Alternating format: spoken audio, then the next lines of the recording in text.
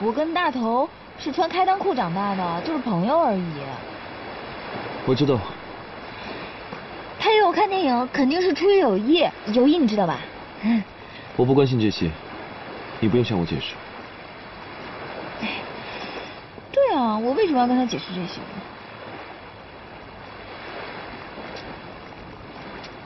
他不关心这些，他为什么不关心这些呢？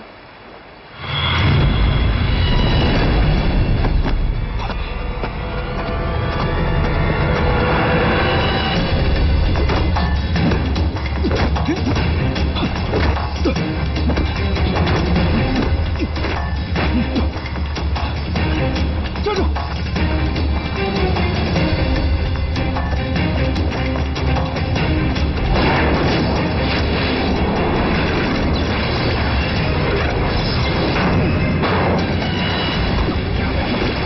这种药剂虽然能在短时期内分泌肾上腺素，让您的心跳跟血液加速，为身体活动带来更多的能量，但也会在短时期内耗尽您的体力。在那之后，您会变得更加虚弱。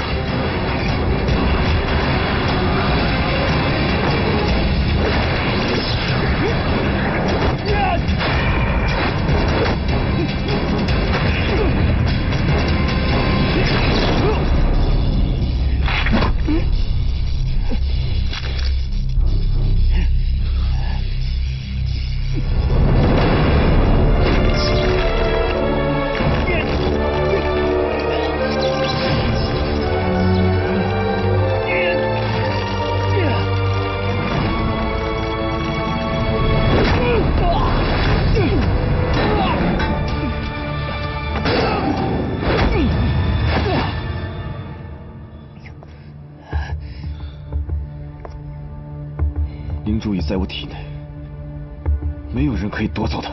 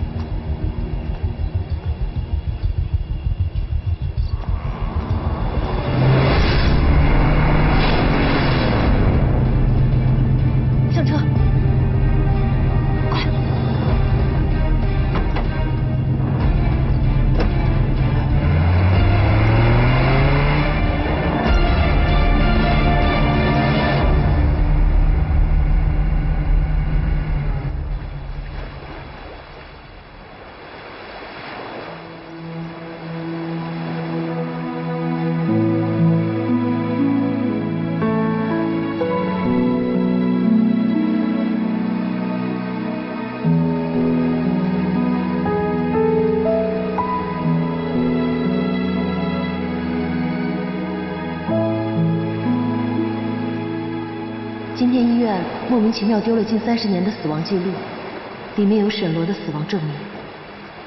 我怀疑这件事跟黑巫师有关，他们应该很快就能查到沈罗当年溺亡的事。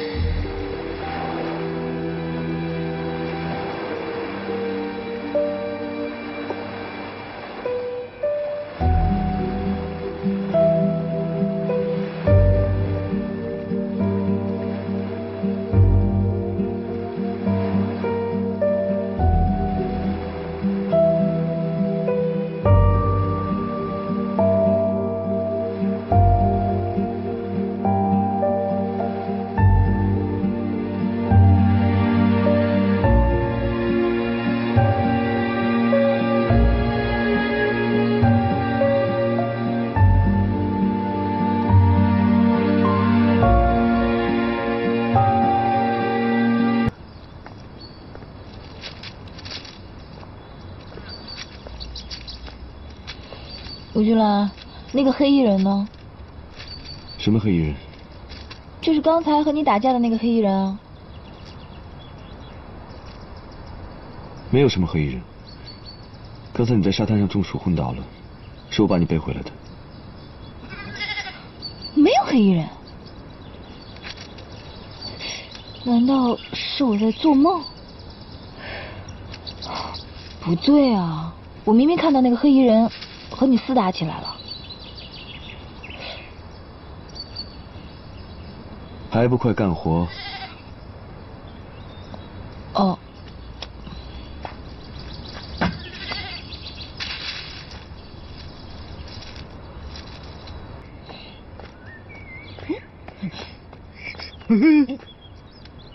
你怎么了？干嘛？过来！别拽我！干嘛呀你？坐这儿。哎呀，江医生，你这是被谁给揍了呀？哎，行了，别看了。这不都是情债吗？哦，你占人家亮亮便宜被打了是吧？你胡说什么呢？把我说的那么龌龊。我对亮亮是真爱，真爱懂不懂？真爱不就是你每次撩妹的固定开场白吗？就跟你说你好是一个意思啊。你懂个屁呀！那是你们对我的成见。我跟你说，这次我对亮亮……行啦，我都知道了。行，别说我了，说你吧，你找我干嘛呀？哦，是这样的，就是我昨天明明看到吴居兰为了我和一个黑衣人拼死拼活的打，可是吴居兰居然不承认，还非说我做梦。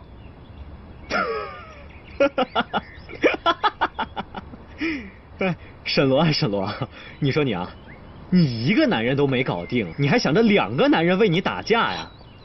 都是事实，我是亲眼见到的。我告诉你啊，你这种从医学的角度上来说呢，就叫做幻想症，严重的时候呢，会把这些幻想当作真正发生过的事情。不过没事，你别忘了你这个发小我可是鼎鼎有名的精神科医生，你的病包在我身上。你才有病呢！你先治好你的脸吧。别碰我脸。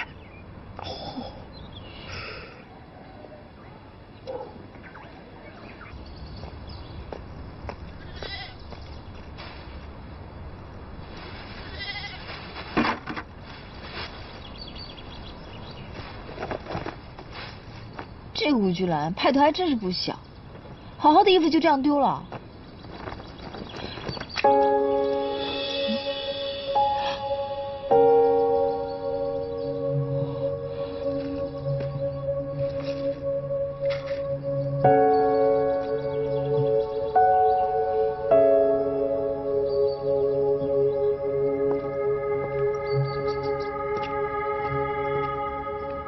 吴居兰，你又在藐视我的智商吧？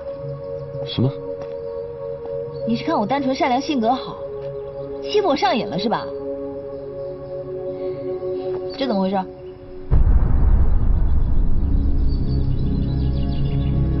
什么怎么回事？你还装？你昨天是不是跟黑衣人交过手了？信不信由你。你如果想让我相信你的话，那就把衣服脱了，让我验明正身。要是看到你没有伤口，我才肯相信。让我看一下，别那么小心。你这是干嘛？让我看一下，让我看一下。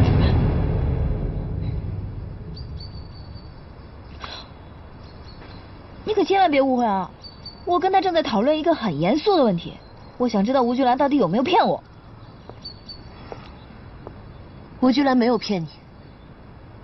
你怎么知道？昨天我路过集市的时候，看见他在帮一个大娘洗鱼，所以衣服才会弄成那样。洗鱼？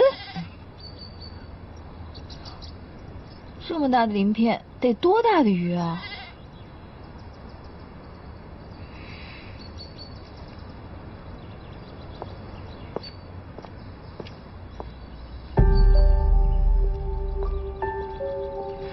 瑞格拉斯放弃了灵珠，也放弃沈罗，他应该是担心自己对沈罗的这份感情会危及他的生命，所以得让沈罗继续追求瑞格斯，只要他们相爱了，就能得到真爱之吻。是要不惜一切代价，让瑞格斯活下去。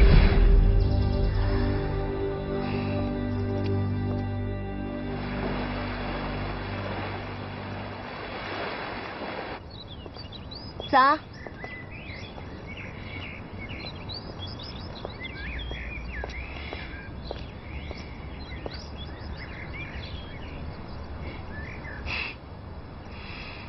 还疼吗？疼。疼你还不放手？我也想放手啊，你以为那么容易啊？我做不到。怎么那么傻？亮亮，在没有遇到你之前，我总觉得撩妹这种事儿就是一种技术活。但是自从遇到你以后，我才知道，爱情根本就是不由自主的流露。今晚酒吧见，好好聊聊。好好聊聊。哎，那就是有戏的意思了。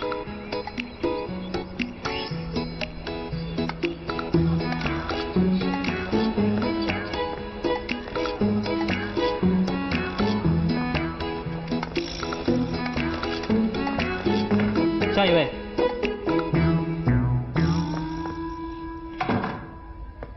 哎，这位少女看着很面熟啊。蛇女头，是我。小罗，搞什么鬼？好像被你说中了，我应该真的有病吧？有病？嗯。说说你的症状。这几天，我只要看着吴菊兰，我就会情不自禁的幻想出一些不堪入目的场景。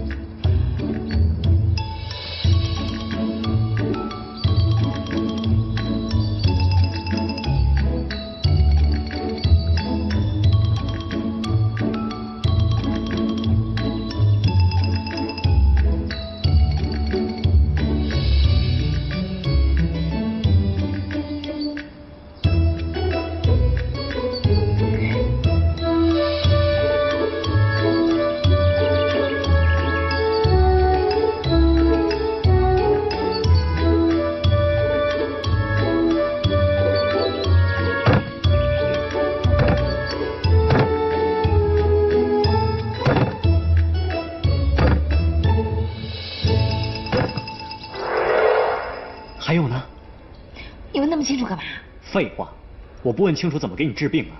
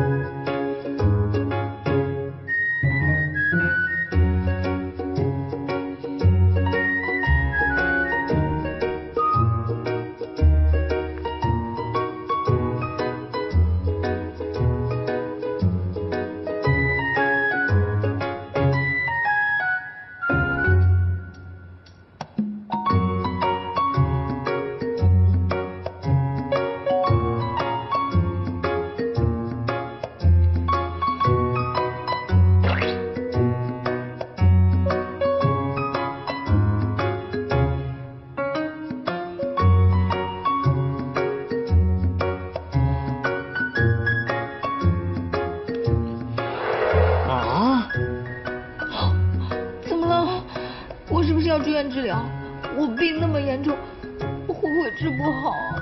小罗，你这不是病啊！嗯，恭喜你！恭喜我什么了？你的大脑中已经产生了足够多的苯基乙胺，也就是俗称的 PA， 而你的身体正在分泌另一种神秘的激素——多巴胺。小罗，楼梯你放哪里了？它能使你一直保持兴奋的情绪，甚至会产生意乱情迷的现象。哈哈哈，你就不能说一些我能听得懂吗？通俗的说，PA 和多巴胺的杰作就是爱情。小罗啊，你坠入爱河喽！我？这怎么可能？我不可能爱上吴菊兰的。夏医生，你这个庸医，说我爱上吴菊兰，你才有病呢！不喜欢你，喜欢你。一般像这种受伤型恋爱恐惧症病人，在陷入爱情之后，都会本能的否认。说吴菊兰去了那么久还不回来，是想偷懒不工作呗。我已经观察你很长时间了，这次我可以100%确认，你就是爱上吴菊兰了。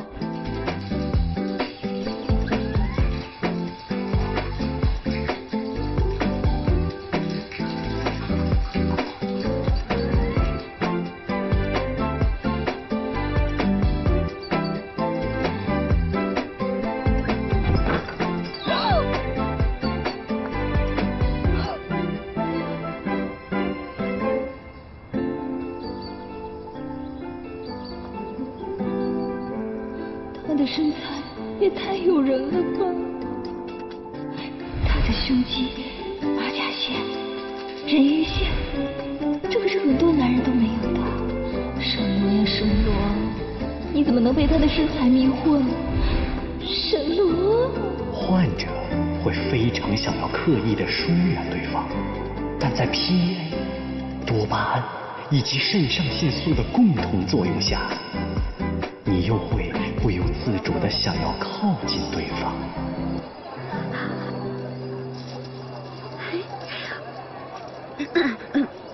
哎呀，这个，哎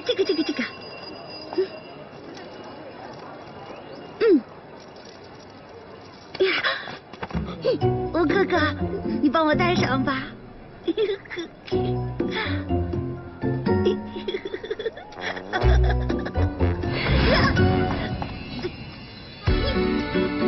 干什么？这条不卖了。于是，在见与不见的纠结之中，绝大多数的患者都会再次求助于专业人士。江医生，我心好累啊。我看你也很累。你说我该怎么办吗？我告诉你，沈龙，你可别憋着啊，别把自己憋出病来。不对啊，我这就是病。我从小到大都不相信爱情的，怎么会爱上吴菊兰呢？这就是病，我就是内分泌失调，神经错乱了。爱情本来就是一种病，让人沉溺其中，无法自拔。江医生，你赶紧给我治治啊！吴菊兰就是你的良药，你赶紧去追她去啊！追她？对呀，都这个时候了，当然保命要紧啊，其他的事以后再说。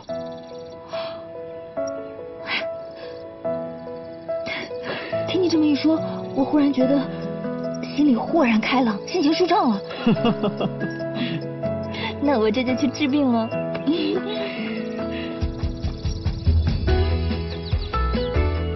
江医生，我只是去治病的，你可别到处乱说啊。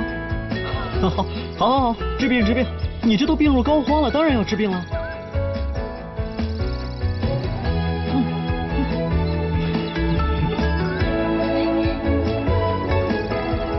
哎呀，江义胜啊，你果然是一个机智的人呐！今天真是一个好日子啊，让我们张开双臂迎接我们的爱情吧！哈哈哈哈。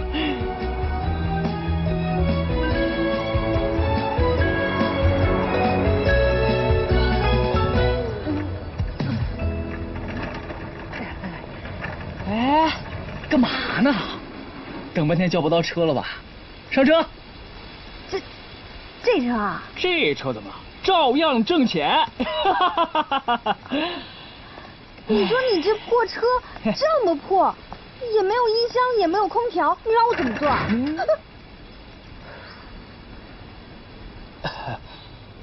车是破了点儿，但你说这几样，样样都有。其实世界无面万海，世事落别无面大海。哎呀，这什么破歌，难听死了！哎呀，你不懂，这是当地土特产歌原生态。哎呀，家，哎呀，再来！别唱了行吗？西产艺术啊，情欲难测。道路是脚不多，你一习惯，你突然变得自我。停！啊？啊？多少钱啊？不要钱，提钱多伤感情啊！哎，你是要来看灯塔吧？嗯。我是从小在这个海岛上长大的，这个岛上一砖一瓦我都特别熟悉。我除了拉车以外呢，我还做导游，我陪你去了。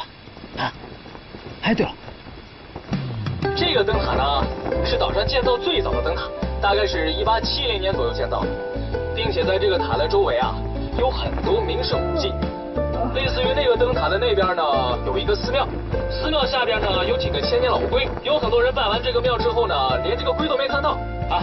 然后那边呢也是非常有名的名胜古迹，而且这个灯塔周围啊特别的漂亮。我有一种预感，今天晚上将有一件惊天动地的大事发生。哎，我知道了，是吴医生今天主动约你的。好啊，江医生，功夫不负有心人，总算被你守得云开见月明了。那是。哎，我跟你们说，你们俩都给我准备好啊，谁都不许掉链子。一会儿晚上6点，你负责撒花瓣，你拉小提琴。可是我不会拉小提琴啊。你可以放音乐 CD 嘛，你装装样子总会吧？那我要的是那个氛围你懂不懂啊？行，别说了，准备去，走。好，哎，走。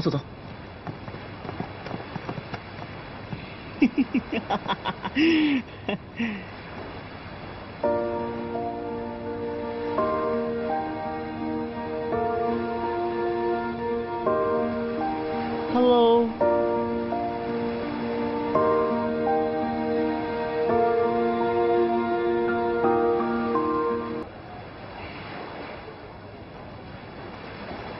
亮亮，功夫不负有心人啊！我追了你那么长时间，今天终于让我修成正果了。其实，哎，我先说，说完你再说。从今以后呢，你就是我女朋友了，我什么都听你的，我绝对规规矩矩，我不看任何女孩，我多一眼都不看。以后我挣的每一份工资呢，我都交给你，你想拿来买衣服、买包包，随便你。好了，你说吧。江医生啊，我跟你之间是不可能的。我知道你为我改变了很多，但是很抱歉，我现在根本就没有谈恋爱的打算。不是，为什么呀？不是，因为我不够好吗？还是我不够温柔体贴？不会是你对你前男友还余情未了吧？对不起。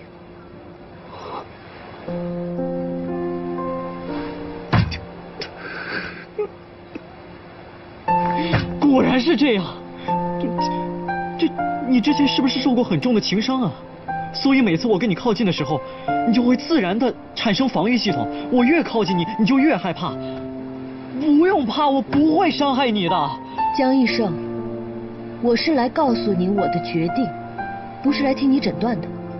你经常骂我，甚至对我拳打脚踢，你这都是在刻意保持我们之间的距离，对不对？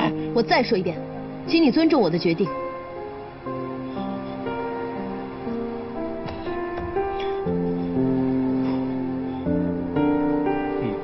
有什么了不起的？我江医生啊，什么大风大浪没见过？不就是被拒绝了吗？我扛得住。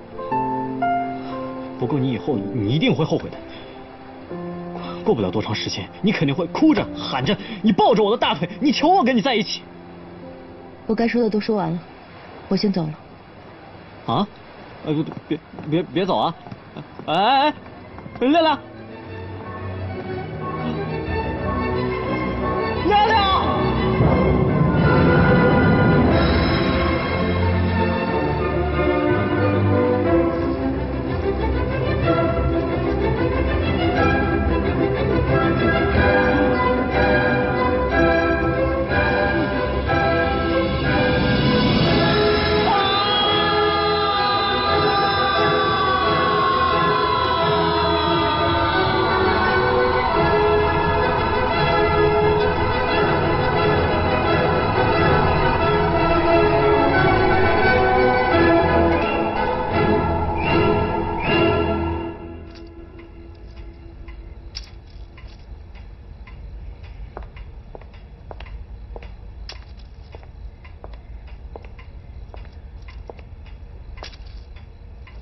胡菊兰。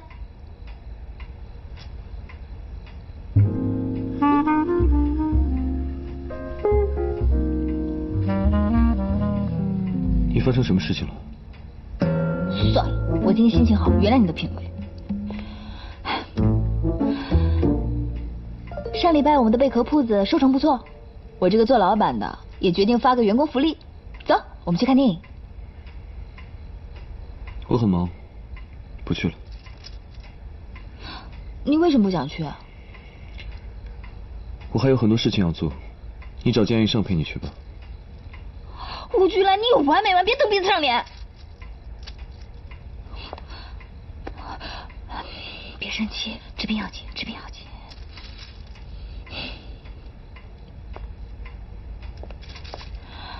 胡菊兰，我就不跟你拐弯抹角，直接说了吧。上次你不是说喜欢我，正在追求我吗？我考虑了一下，我就勉强同意让你喜欢吧。你现在的心情是不是比中了彩票还要激动啊？因为我这样的女神竟然肯当你的女朋友。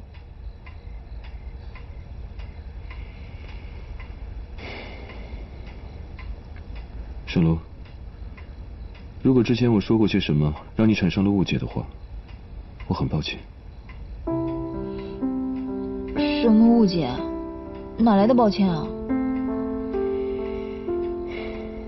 你我之间还不够了解，我们的性格和生活方式还有着很大的差异。更关键的是，我们之间还存在着很多的不确定。胡菊兰，你说的这是什么乱七八糟的啊？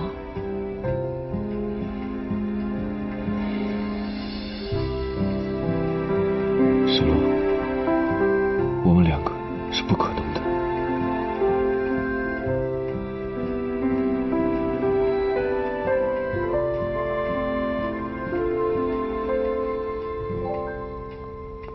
没关系，我就是本着人道主义才允许你喜欢我的。之前还担心你会痛不欲生呢，现在好了，不用操这份心了。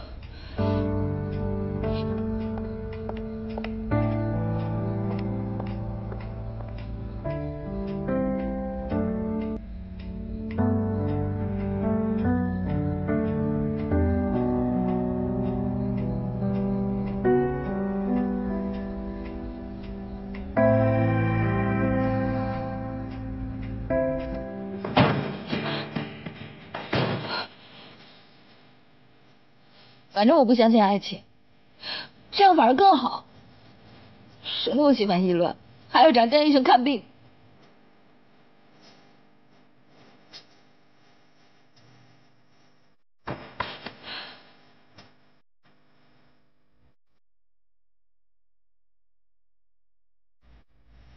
可为什么我还是会难过，还是想流泪呢？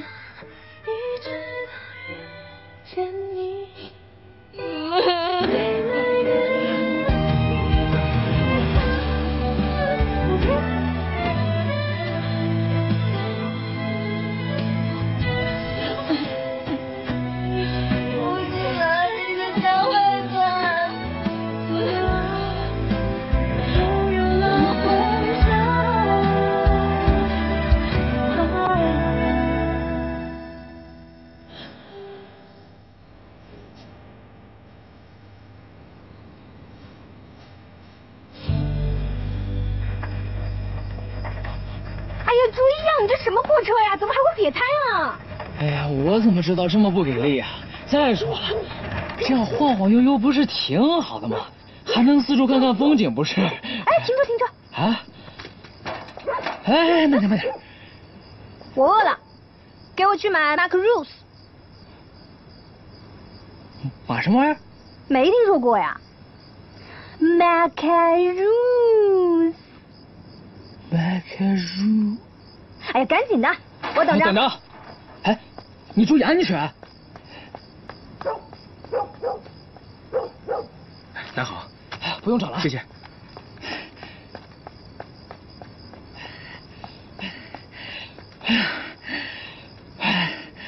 你说那马上面，他们家没有。哎，这是他们家最好吃的蛋糕。你这什么东西啊！我告诉你啊，要不是因为我哥，我才不会留在这什么鬼地方呢。连我最爱吃的马卡龙都没给。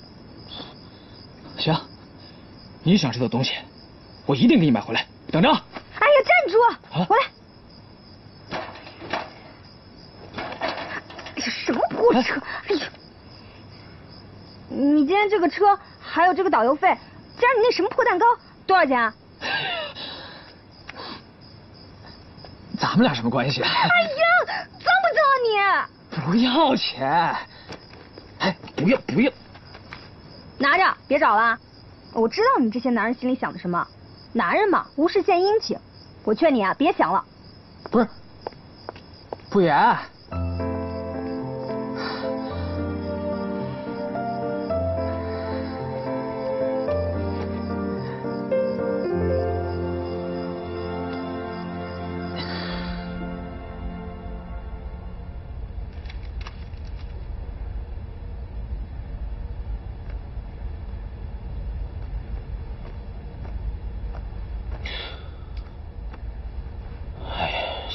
一跳，什么时候回来的？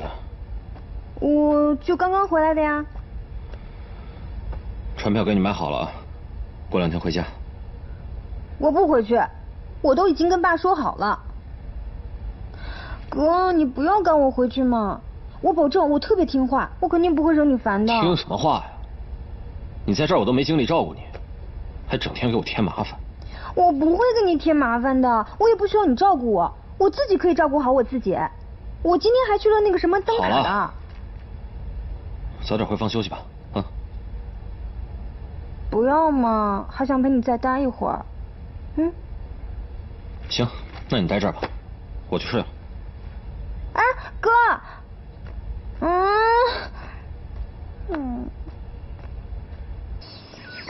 你知道那个哪儿有卖马卡龙的吗？行，算了，不用了，我自己找一找吧。哎，先生看一看呗。哎，你这儿有卖马卡龙的吗？马螺旋。马什么？这很好吃的马螺旋。我说的是马卡龙。马卡龙？就这个。没有。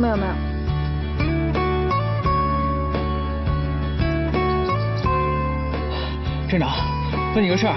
哎，你知不知道这个马卡龙是个什么？哦，啊，不晓得，没见过。哎，行，那你忙吧。你见过这个吗？没见过。啊，谢谢。下一位。哎呀，你这什么破车呀？怎么还会瘪胎啊？哎呀，我怎么知道这么不给力啊？再说了，这样晃晃悠悠不是挺好的吗？还能四处看看风景，不是？哎，停车！啊！哎，慢点。我饿了，给我去买马卡龙。马什么玩意儿？没听说过呀。马卡龙。哎呀，赶紧的，我等着。等着。哎，你注意安全。拿好。不用找了，谢谢。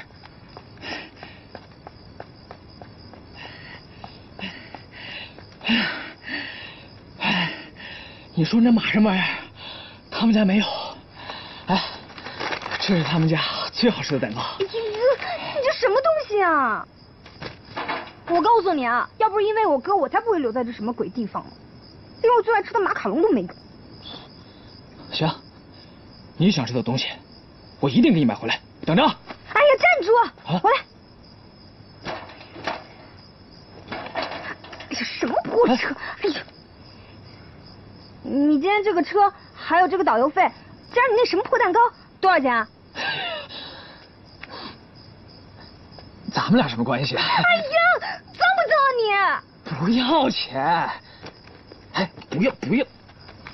拿着，别找了。我知道你这些男人心里想的什么，男人嘛，无事献殷勤。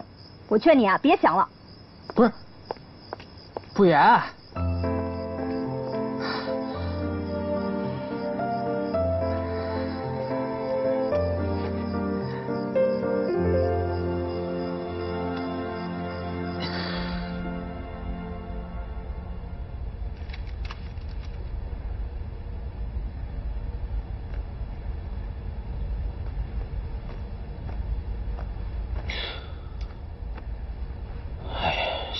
一跳。什么时候回来的呀？我就刚刚回来的呀。船票给你买好了，过2天回家。我不回去，我都已经跟爸说好了。哥，你不要赶我回去嘛，我保证我特别听话，我肯定不会惹你烦的。听什么话呀？你在这儿我都没精力照顾你，还整天给我添麻烦。我不会给你添麻烦的，我也不需要你照顾我，我自己可以照顾好我自己。我今天还去了那个什么灯塔的。早点回房休息吧，啊。不要嘛，还想陪你再待一会儿。嗯。行，那你待这儿吧，我去睡了。哎，哥。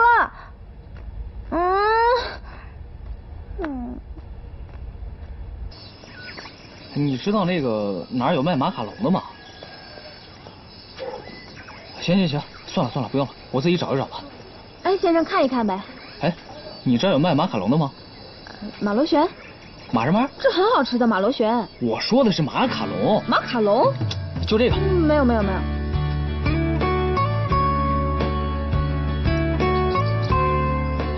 镇长，问你个事儿。哎，你知不知道这个马卡龙是个什么？哦。啊，不晓得，没见过。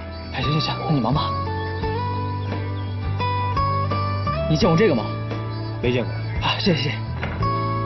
下一位。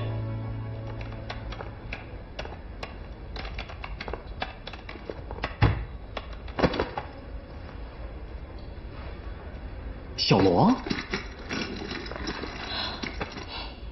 江医生，我好难过。怎么了？失恋了？没有，连个恋都没有，哪来的失恋啊？可是我心里就是好难过，我好像病入膏肓了。江医生，救救我！你一定要治好我的病。都这么难过，就别憋着了。想哭就哭，这里也没外人。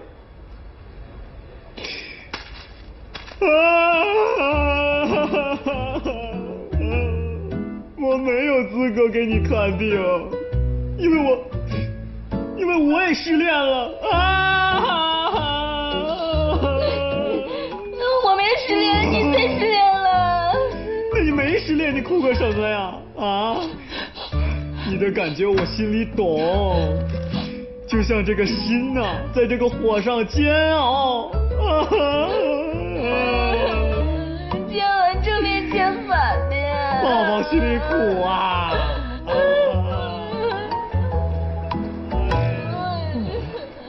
哎，这个江医生有问题。走，听动静啊，受的刺激不小。我看这个江医生啊，自己都有病，这找他看病，这不瞎掰吗？对呀，走。我们这个病到底该怎么治？只有一个办法，把他们俩都搞定。我先扑倒吴菊兰，再狠狠的蹂躏他，抛弃他，一雪前耻，快意恩仇。大头，你也失恋过来找我看病啊？没有，我来找小罗的，给他打电话没接，就来碰碰运气。那正好，你当护花使者，赶紧把小罗护送回去吧。走吧，我心里再苦，我还得给病人看病呢。回去哭会儿去吧。你保重。走吧，大头。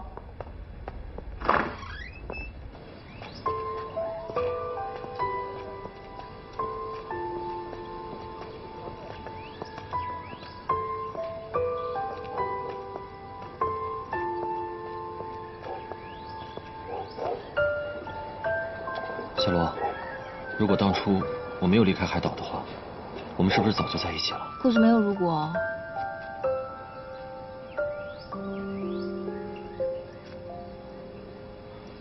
小罗，大头，别这样。到底为什么？从小到大你了解我，我也了解你，我最清楚你想要的是什么。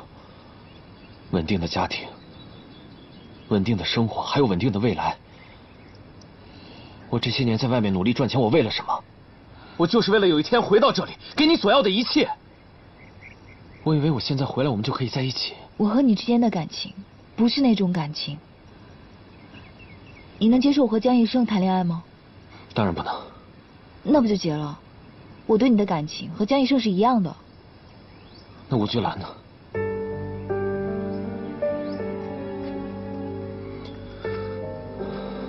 ？10几年的感情，比不过1个来月的萍水相逢，是吗？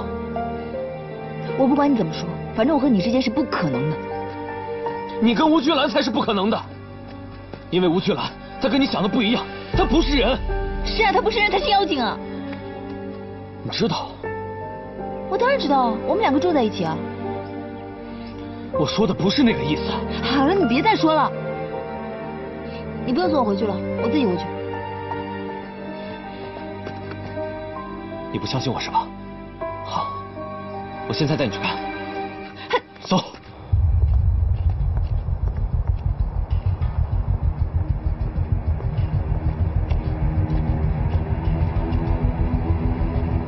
大头，你到底要干什么呀？这里就是吴菊兰那天跟黑衣人打斗的地方。看到这个掌印了吗？这是吴菊兰留下的，这不是一个普通人能留下的掌印。吴菊兰她不是人，这就是证据。大头，你为了骗我，还费尽心思把墙面凿成这个样子。你看清楚，这是我的掌印吗？啊？你不信可以让吴菊兰对比一下。行了，玩笑开1次就够了，别再说了。小罗，吴菊兰她真的不是人，她真的不是人呐！那难道她是蜘蛛侠还是变形金刚啊？你清醒一点。我很清醒，好吧？我告诉你，别再胡说了，我不听了。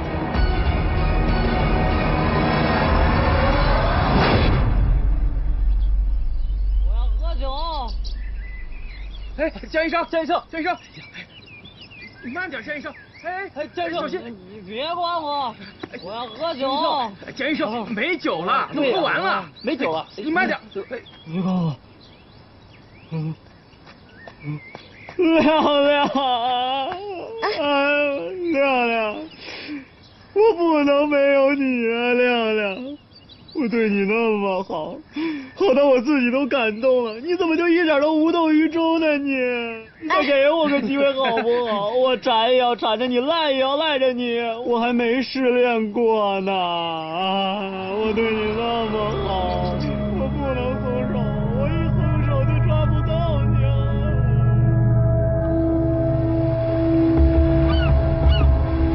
没有了灵珠，我只剩下不到2个月的生命。只要沈罗活着，安佐一定还会威胁他的生命。我必须在走之前解决这件事情。如果安佐能放弃争夺灵珠呢？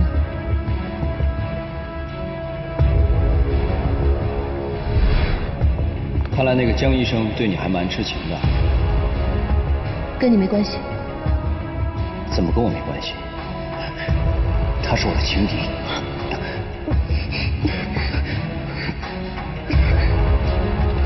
惩罚你，是让你记起了我的嫉妒心。不过，那个笨家伙跟我相比，似乎没什么战斗力。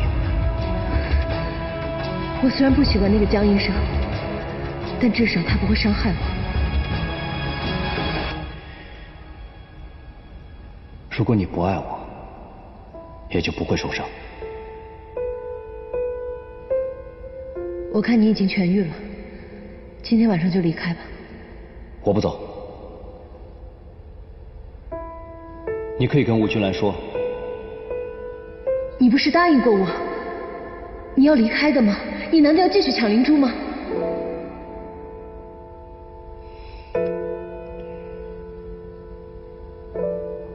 我舍不得你，我想多留几天，跟你在一起。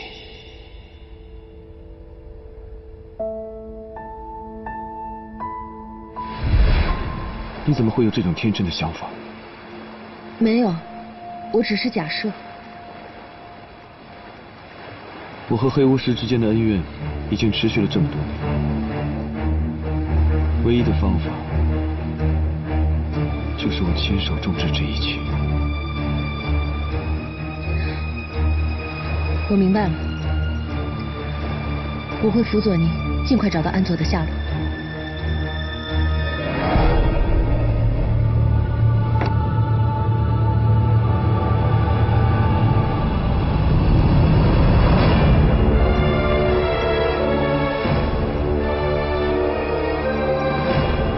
这不是一个普通人能留下的掌印。武居兰他不是人，这就是证据。真是怪事，我做了一辈子海产生意，什么样鱼没见过，可这种样子的鳞片，还真是头一次看见。照这鳞片的大小，这鱼肯定是条超级大鱼啊！哎，小罗，这鳞片你从哪儿弄来的？啊，小罗，你出个价吧，这条大鱼卖给我。哎，小罗，哎，小罗，好商量嘛！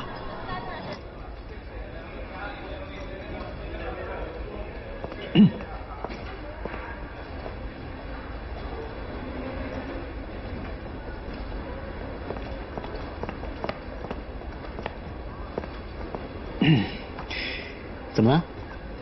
病情有变化？先生，我问你啊，你说这个世界上有没有故事书里说的那种蜘蛛精啊、狐狸精啊、鱼精啊？你真病了呀？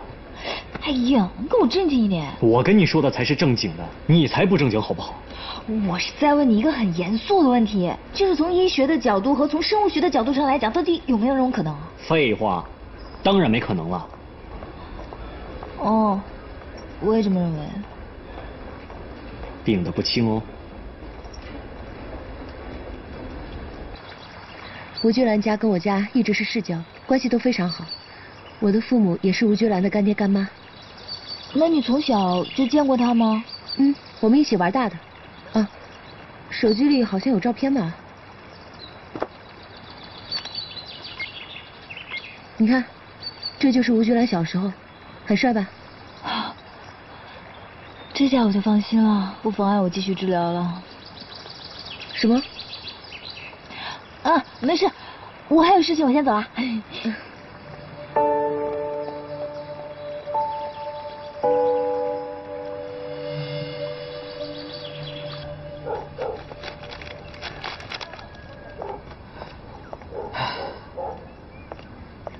嗨，你回来了，傅爷。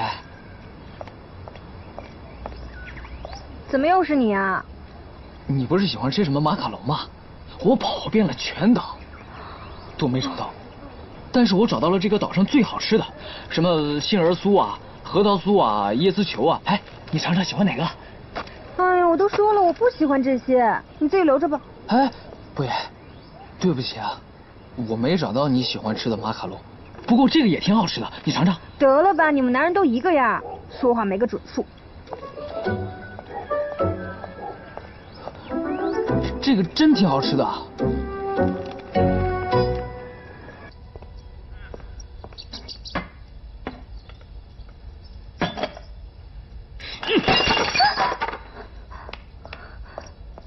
哥，你怎么了？我看上的古董被人抢走了。谁抢了你的东西？你再抢回来就是了。真要那么简单就好了。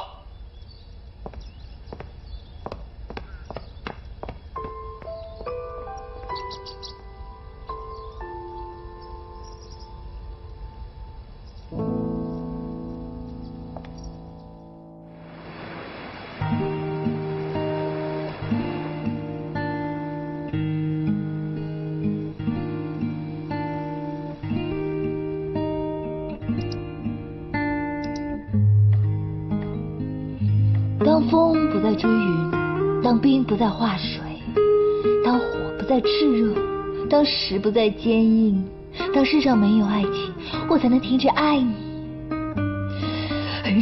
好肉麻呀！算了，为了治病，连药苦口利于病嘛，忍了。能够遇见你，对我来说是最大的幸福。有了你，我的生活变得绚丽多彩。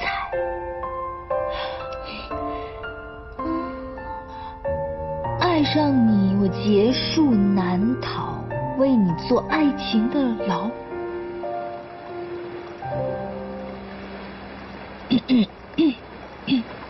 吴菊兰，当风不再追云，当冰不再化水，当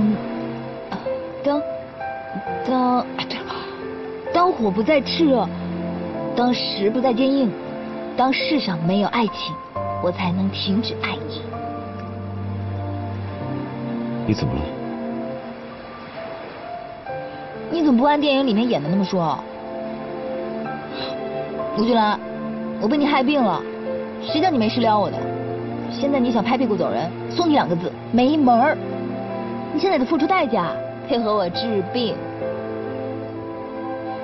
怎么个治法？一句话，不管你答不答应，我都要做你女朋友。你知道自己在说什么吗？我知道啊。你根本就不知道我的来历。你的来历？吴亮亮都告诉我了。你之所以会爱我，因为你根本就不知道我是谁。吴菊兰，吴菊兰，你要去哪儿？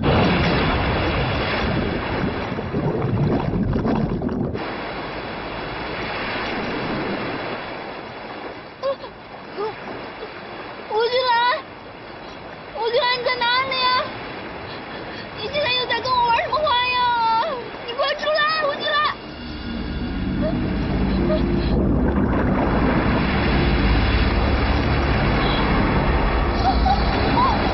吴菊兰，你快出来！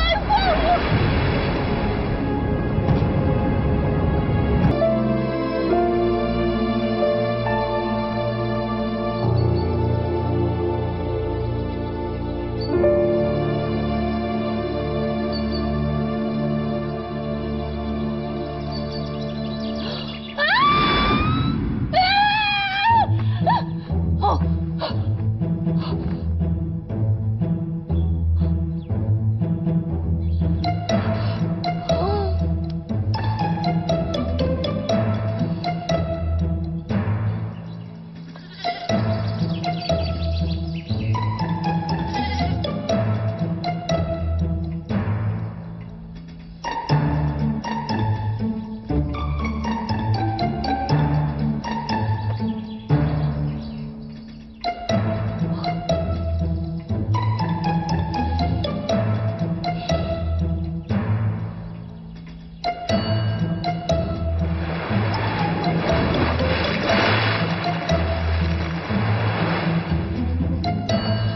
我！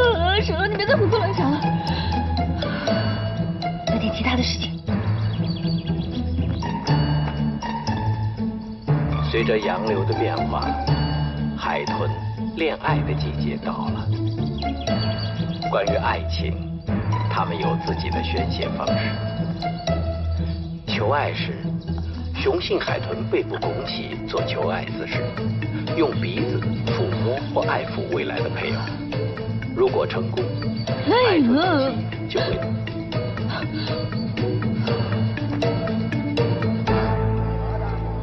哎，老板，给我来3条咸鱼。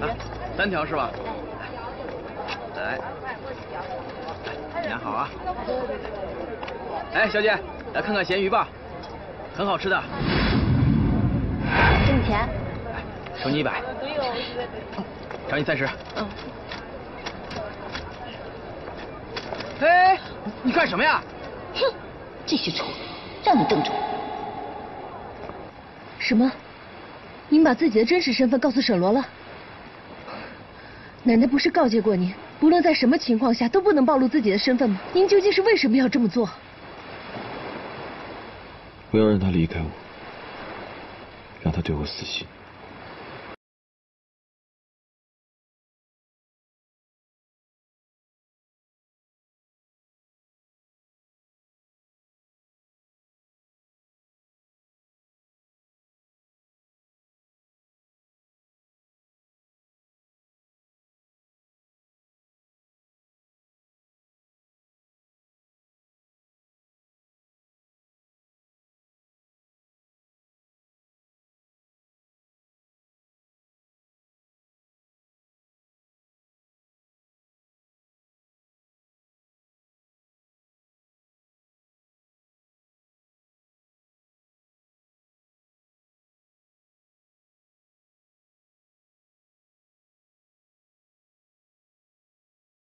什么事儿把我着急忙慌叫过来？人家还忙着呢。江医生，吴菊兰，他说他是什么？他说他是一条鱼。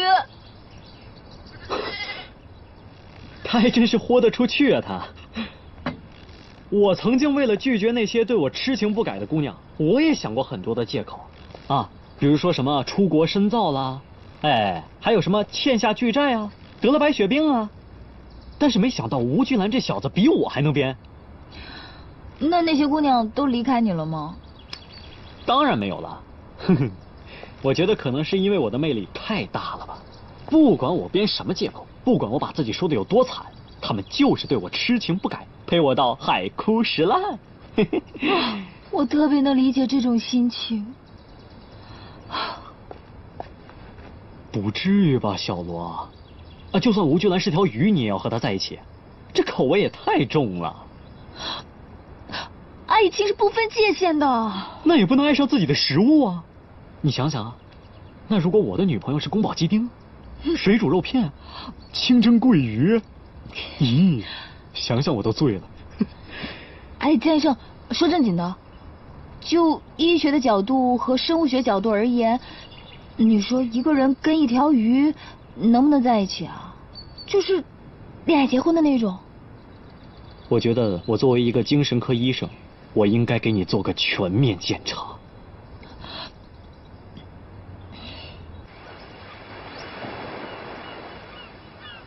哥哥到底喜不喜欢我呢？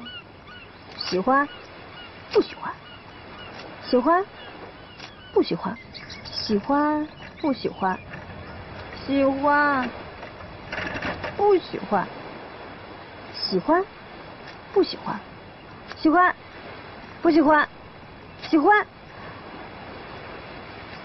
不喜欢，骗人的！当当当当！怎么样？我看你挺喜欢花的，我就去那边小山坡给你采了一束花。没事儿，采花的时候擦伤了，小事儿。给。喜欢吗？有心栽花花不开，无心插柳柳成荫。我觉得你这想法也挺好的，柳树也不错呀。夏天可以遮阳，冬天可以挡风，天再冷的时候还可以当柴火取暖呢，不是？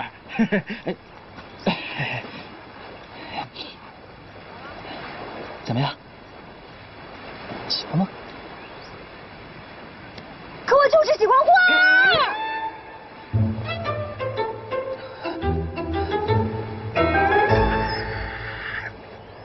奶奶，沈罗已经知道了瑞格拉斯的真实身份。他是怎么知道的？是瑞格拉斯主动暴露自己身份的，为了让沈罗离开他，不惜出此下策。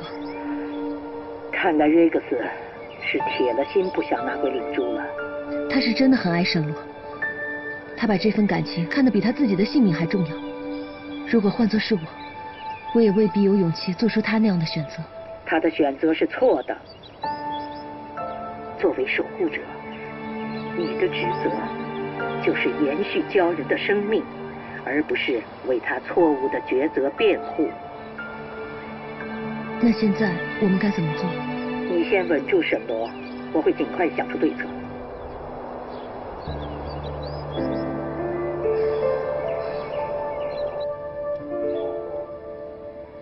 大头，吴菊兰的事你是怎么知道的？你终于知道了。我在问你话呢。那天我恰巧路过海边，我亲眼看见他跟黑衣人在打斗。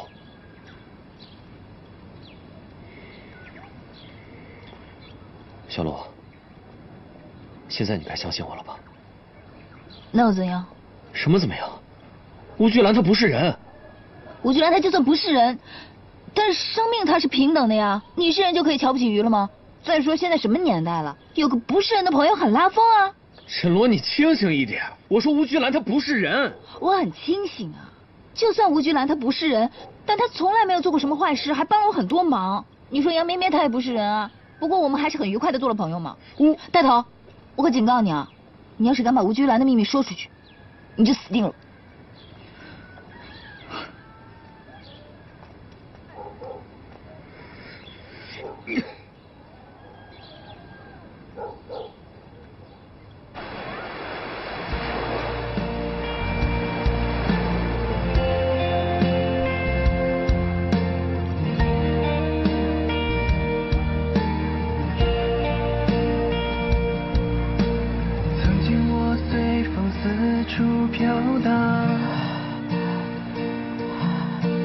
迷失中的我孤独肆意生长，那一天仿佛出现了幻想。你流鼻血了！我晕血，这快给我拿纸！我不行了。不言，不言。我这2天能不能约你去个地方？说。这附近有个古城特别好，我想带你去看看。我约了哥哥2回了，他每次都爽我约。好啊，明天下午我带你去不就完了吗？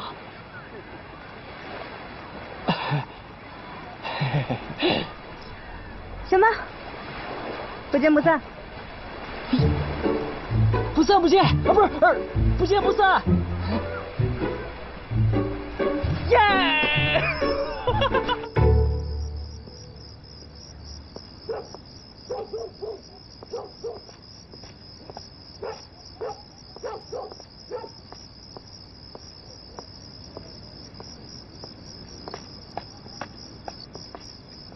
吴居兰，你个渣男！你别那么离谱的借口，把我们家小罗弄得神经兮兮的。就你这样，你还教人啊？你要是教人，那我就是齐天大圣 Superman。哎，躲什么躲呀？是，我江义胜是曾经花名在外，伤过不少女孩子的心，但我现在改邪归正了，我跟你可不是一路人。瞪着我干嘛呀？哎，你着什么急呀？心虚了是不是？我就是要骂到你抬不起头来。我告诉你啊，你以后出去别说你认识我，更别说我教过你谈恋爱。丢不起这个人。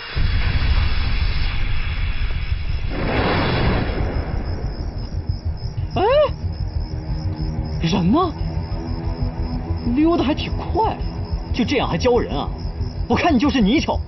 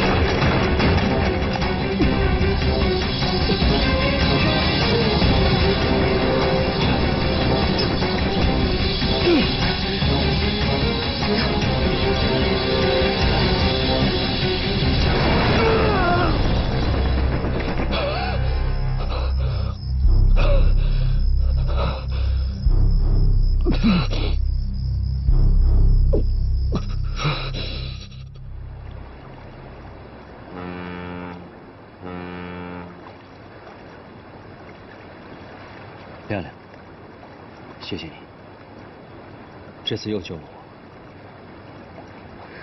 快走吧，我不希望再看见你。这么多年来，我们要继续这样子折磨彼此吗？